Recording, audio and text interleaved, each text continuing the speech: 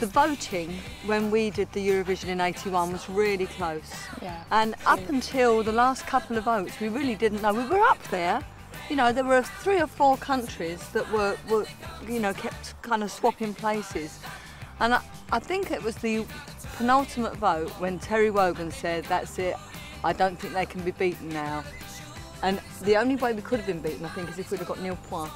Yeah, because we got the votes from every country. We thought, knowing our luck, the last country will not give us a vote. Yeah. And they gave us the 8. I don't think we had a clue how big the skirt thing would happen. No. Not at all. It was part of the routine, wasn't it was it? part of the routine. That's all. It was.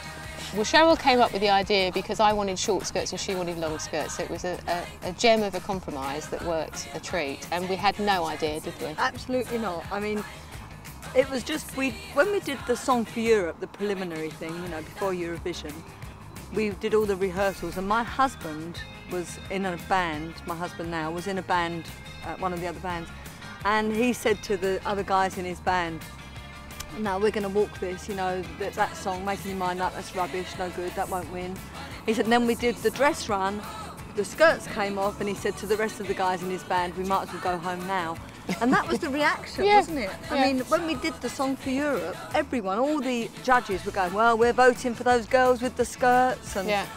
you know. And It was defined by the skirt ripping.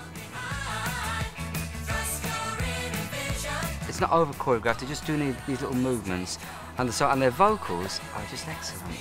It's staged No. rather than routine. Yeah, Ours it's was really a routine. done. Yeah, they But staged that was it. right because our song had a real 50s influence. It had a bit of a rockabilly thing, so it was right. It's just, I mean, they've obviously staged it because it's right for the song.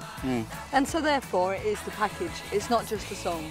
The boys are great looking guys, aren't they? They have staged it well, they sing it brilliantly, and it's a strong song, so I think actually they've got a fantastic chance this year.